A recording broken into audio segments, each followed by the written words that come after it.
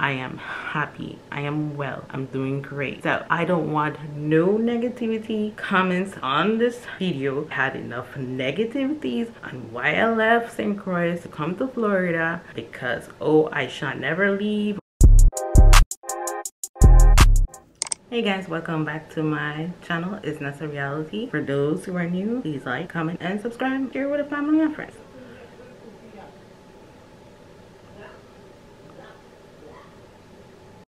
Today I'll be doing a video dated I did a year ago why I left St. Croix, US Virgin Islands, Florida. This is not a part 2. This is just an update. I'm gonna tell you my experience of all living in Florida, of living here going for 4 years. I never really shared this with you. I moved here November the 28th, 2017. Fly here in Florida. The next day was the 29th, was my son's birthday. I saw my experience of where I was living. I was kind of scared, don't get me wrong. I was living on my own, especially living in America. I have been in America already, but never lived in America. This is not really my first time living in Florida. This is my second time living in Florida, but this is actually the move of living in Florida. Before all of this, I did my investing of finding an apartment, saving enough money, making sure that I could pay for my bill. Now, 1, before you move to the States, make sure you got a reasonable apartment. 2, make sure that you have shopping centers around you because transportation is not easy. You have to catch a bus, or you can catch Lyft, and you have to catch Uber, or especially you have family and friends. One thing, I'm not saying I regret, I don't have family and friends here. I left St. Croix on my own with my 2 kids. I left. There was comments I made on that video that I did not like, and I'm gonna address it to you guys. I left there for a numerous reason. I left because of the hurricane. I left because I need medical assistance for my daughter, and I left because I couldn't deal with my daughter's father, and I was not happy. I was stressed,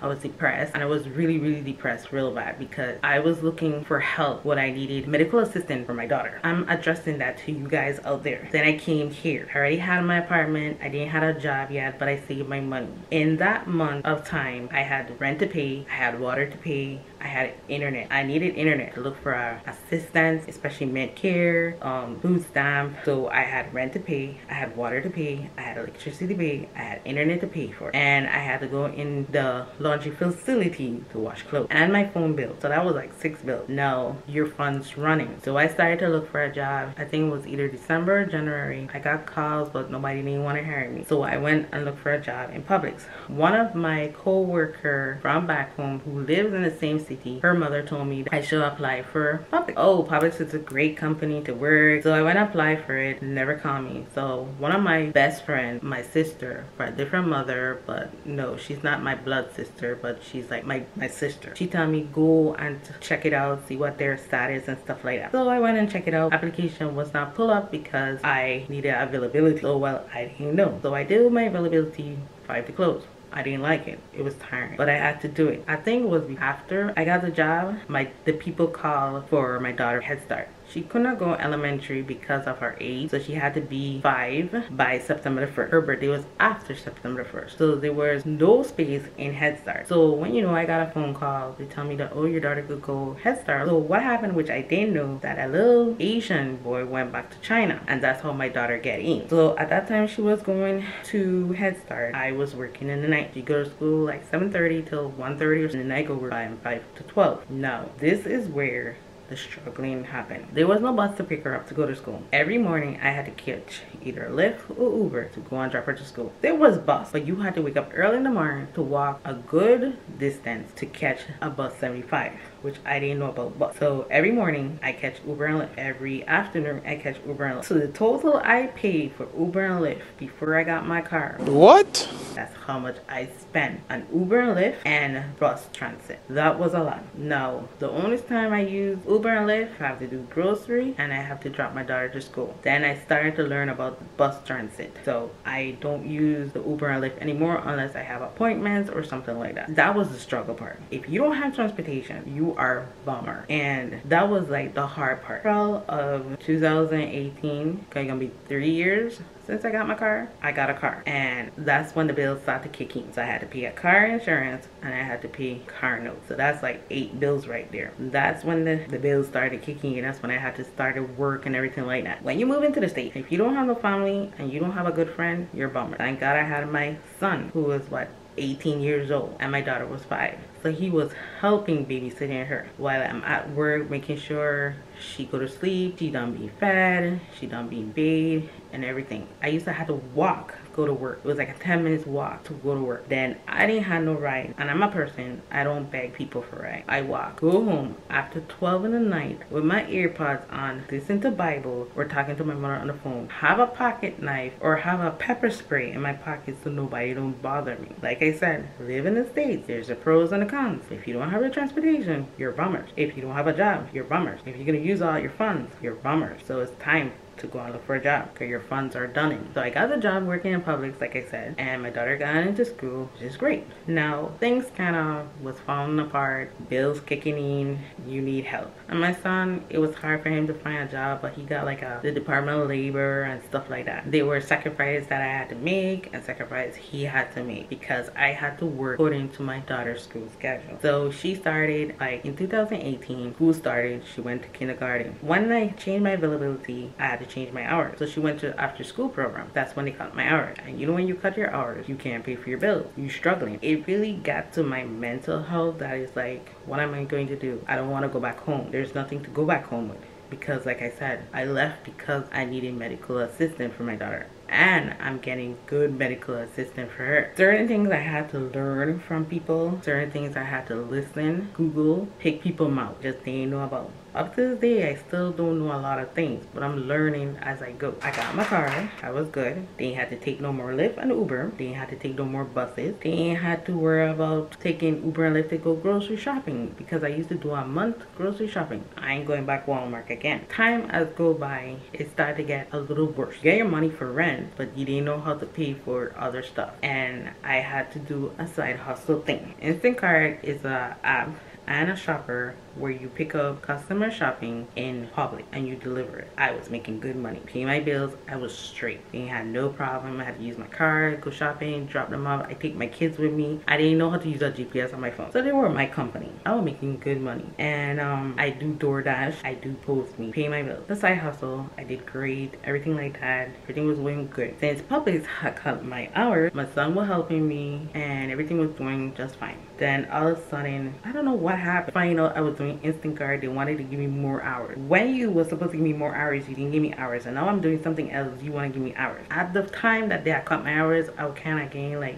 I don't know what I'm gonna pay for this, what I'm gonna do, and everything like that. But then they were giving me hours, and I wasn't doing Instacart that much, so that kind of messed me up. But when I'm off, I used to do Instacart from 8 to 4, so my son will come with me. As years go by, they still were giving me less hours, and that's when I had to go and get another second job. Publix and McDonald's at the same time. But like I said, because of this COVID, I had to leave McDonald's because my daughter was doing visual. I don't have nobody to watch her except my son. At this present moment, my experience of 2017, it had a little tiny moment. In 2018, it had the biggest moment. I mostly been struggling in 2018. 2019, I was good because I had my second job. 2020 of the COVID till now, I've been doing pretty okay. I moved to this new apartment. I'm saving more than I was with my old apartment, because with my old apartment I was spending more. With this one, I'm not really spending much. My advice to everyone out there who decided to